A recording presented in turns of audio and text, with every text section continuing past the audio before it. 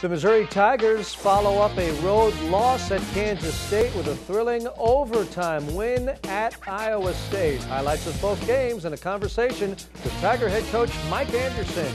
Next on This Week in Mizzou Basketball. The ultimate test when you go on the road in our league, and of course Kansas State ranked one of the top 6-5 teams in the country, and you get a chance to go into their place where they're awful good there, and then of course Hilton Coliseum. Everyone talk about the Hilton magic and what takes place there, and a tough venue. So it was an interesting week, critical week, important week for our Tigers. Missouri now up to 22 wins for the season, 10 of them in conference play. Another impressive run under Coach Anderson's leadership. So let's look back at the past two games. We'll go in order, of course. The first one last weekend at Kansas State. Big crowd. Unfortunately, Justin Safford reduced to spectator and teammate certainly, but couldn't play. And I know you're going to figure to miss him a little bit, Coach, against that physical K-State coach. Well, a guy that's sorely missed. I mean, you talk about his experience, and but at the same time, it gives an opportunity for guys like Steve Moore to step up, and you can see here early in the game, it was games going back and forth. I think there's Kimmy English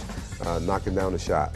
You all started well. Now, it wasn't an offensive display by either team, but your defense really limited Kansas State for the majority of that first half. There goes the guy I talk about. Somebody have an opportunity, and Steve Moore. How about Steve Moore? 5 block shots in a game off the bench was huge for us. We did a good job of attacking the basket. There's Zaire Taylor attacking Kansas State.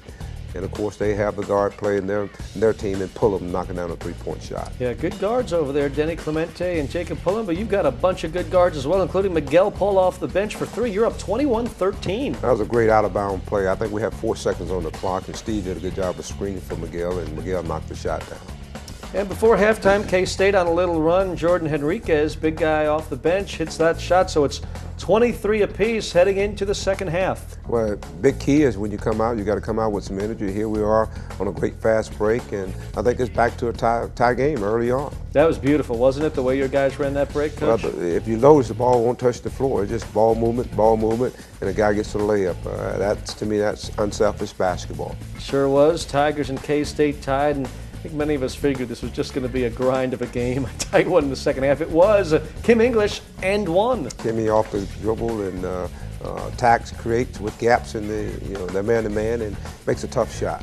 Sure did. We've seen Kim really do that a little more as the season's gone and get to the basket. Here comes K-State in transition. They've got a lot of talent, a deep team, including Jamar Samuels. Absolutely. The thing that hurt us especially, and you saw there, was our inability to take care of the ball, turnovers. And of course, here you got Zaire fighting. And it was a game that went back and forth. And I'll tell you what, Pullum, he's quick as a hiccup. That guy's quick. They are, both those guys. Clemente, Pullum, they're really quick in that backcourt. JT knows how to get to the basket, though. Again, JT, you can just see him really kind of just putting his stamp on this team. And, of course, Kansas State, very good basketball team. I thought we did a good job defensively, but at the same time, you got to be able to score. And I think we had some opportunities there. Kimmy English coming off a baseline screen, knocks the shot down. And, of course, Keith Ramsey on the offensive glass.